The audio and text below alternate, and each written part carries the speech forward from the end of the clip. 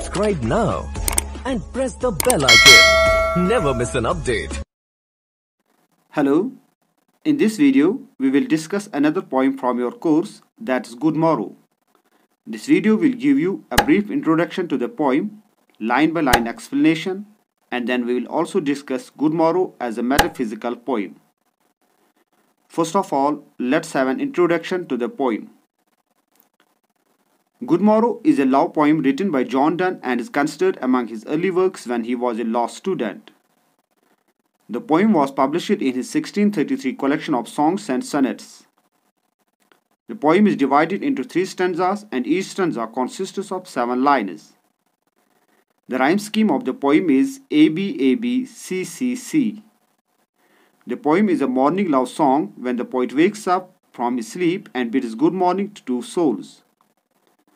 The poem focuses on developing love between the 2 souls. In the first stanza, the poet mentions the time when they were after the fanciful dreams and were acting childishly. In the second stanza, the poet bids good morning to the awakened souls to enjoy the passion of love. In the third stanza, the poet and his beloved become one who can never be separated. Let us now look at the poem. I wonder by my troth what thou and I did till we loved, were we not weaned till then, but sucked on country pleasures childishly, or snorted we in the 7 sleepers' den? The word troth means pledge. Weaned means to stop feeding on mother's milk. Country pleasures means base pleasures. 7 sleepers were a group of youths who hid inside a cave outside the city of Ephesus to escape one of the Roman persecutions of Christians and emerged some 300 years later. The poem begins with a series of rhetorical questions addressed to his beloved. The poet wonders what they were doing before they took the pledge of love. The poet muses if they were like the children feeding on their mother's milk. He actually doesn't believe that they were fully mature until they met each other. They were enjoying the base pleasures and their life before the relationship was like those of 7 sleepers who fell into a miraculous sleep for more than 300 years. It was so, but this all pleasures fancies be, if ever any beauty I did see, which I desired and got, it was but a dream of thee. Fancies means imaginations. The poet now answers his own questions and says whatever he experienced before the present relationship were only fancies.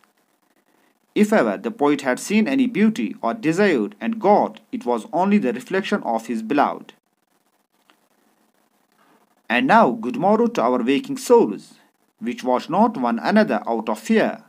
For love, all love of other sides controls, and makes one little room and everywhere.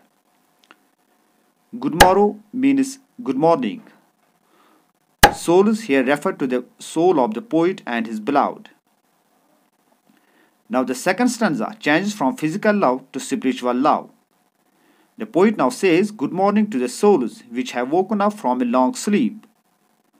The souls are looking at each other not because of the fear of losing one another, but they like to look at each other. It is love that prevents them from running after other sides of pleasure. Love makes their small room as wide as the world. Let sea discoverers to new worlds have gone. Let maps to other worlds on worlds have shown. Let us possess one world, each hath one and is one. Here the word possess means to have or own something. Hath means has.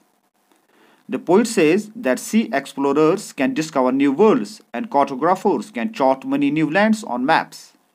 But each lover owns a world which merges into one and both can explore the world of love together.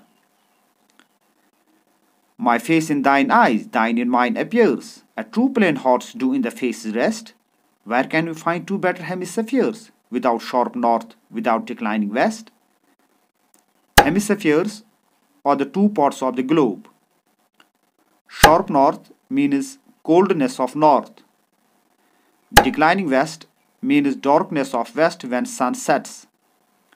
The poet then again directly addresses to his beloved and says that their faces appear in each other's eyes, and the purity of their hearts is visible on their faces. They cannot find two better hemispheres without the coldness of north and without the darkness of west. The two hemispheres refer to the two bodies of lovers which together form their own world. Whatever dies was not mixed equally. If our two loves be one, or thou and I love so alike, that none do slacken, none can die. Slacken means slower, weaker, or less active. The poet then says, if something dies, it dies because its parts were not appropriately mixed. If their two souls are matched perfectly, or if they loved so each other, neither they can lose their power nor can die. If their love is equal, it is eternal. Let us now understand how Good-Morrow is a metaphysical poem. Love is the predominant theme of the poem, which makes it a metaphysical poem. Another characteristic of metaphysical poetry is the use of conceit. In Good-Morrow, unaware and unconscious lovers have been compared with the breastfed babies and with the seven sleepers. The other conceits used in the poem are the seven sleepers den, sea discoverers, sharp north, declining west, and hemispheres. Argument is a basic ingredient in the structure of a metaphysical poem. The first line articulates a question which is carried forward up to the fourth. In the poem, Donne has argued how love becomes immortal. The poem is intellectual rather than emotional, which makes it a metaphysical poem. Another feature of metaphysical poetry is that it begins abruptly. Good-Morrow is also earnest and abrupt, which catches our attention.